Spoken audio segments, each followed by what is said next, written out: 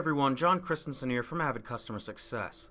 So shooting with multiple cameras has some great advantages. Continuity is consistent and one performance can be captured from various angles. But editing with multiple cameras is also great, and it can happen all at once too.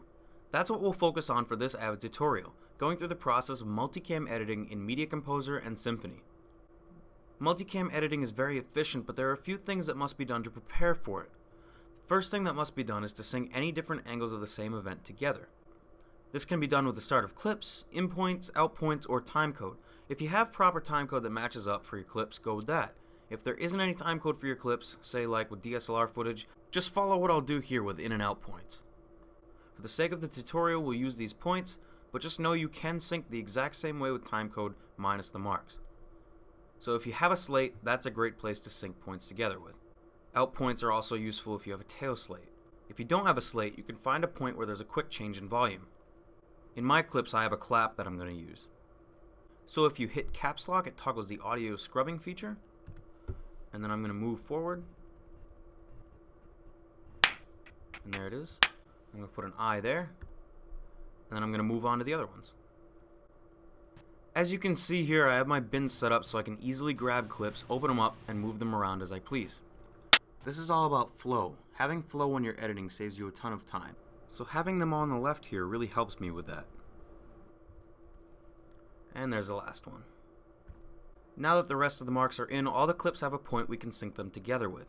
Just to keep things easy, I like to make a temp bin that will host the files while I group them, so that I can keep track of where they are.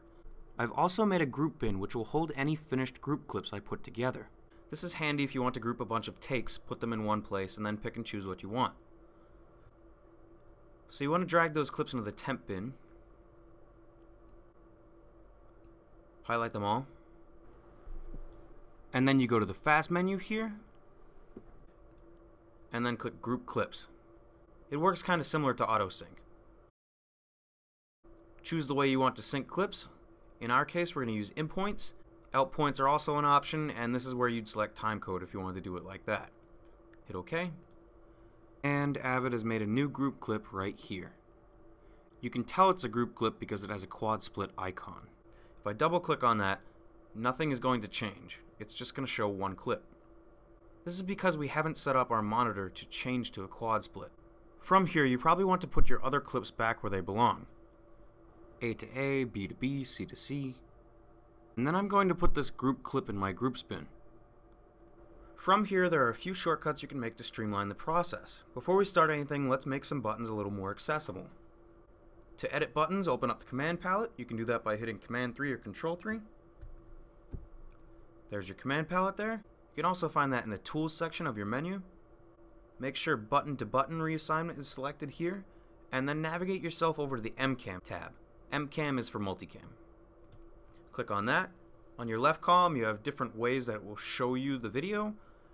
On the right here, it'll have all the buttons that you can use to switch between the cameras. What we're going to do is we're going to grab the quad split button, bring that up to an empty button, or you can replace something else, and simply let go of it. Now we have a quad split toggle. We're also going to open up the Keyboards menu here in the Settings tab.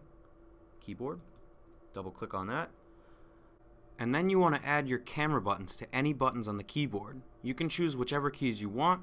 I'm just going to go with M, comma, period, slash. So multicam 1, that will go on my M. Just drag and drop. 2, 3, and 4. And once you have those, you can actually close these windows. I'm going to click the quad split button I mapped out down here. And just like that, Avid takes all the clips and shows them to you all at once. If you hit play, you can see if they all play at the same time. Just like that. If they don't sync up, you have to go back, see if your in points are correct. If they do sync up, you're ready to move on to the next step. The next step, of course, is finding an in point you want to start the clips with. Find that in point. Mine's actually going to be back here. I'm going to put my mark there. And then you can use B to edit a straight edit right into the timeline. If you just wanted the whole thing, you could hit T and it would put an in and out point at the beginning and end of all the clips. So I'm going to hit B now. And there I have it. There's my clip. And I'm going to bring my clip all the way to the left. All you have to do is hit play, and when you want to switch to different angles, you press a specific key mapped to that angle. Avid will do the switching for you, and when you stop playback, all the changes will be made. This is set up like this, so when I show you my multicam tutorial, I can look to the right one, and you'll see it, and then the center, and then the left. Alrighty, that's it. And see, just like that, it put all the edits in. Multicam tutorial, I can look to the right one, and you'll see it, and then the center, and then the left. If you want to change things manually, you can actually go to the specific clip, right-click on it, and change things from there. You can also do this for audio. If you want to add an edit somewhere, you can do the Add Edit button and then use the same functions that you've been using down here. And that's it, multicam editing.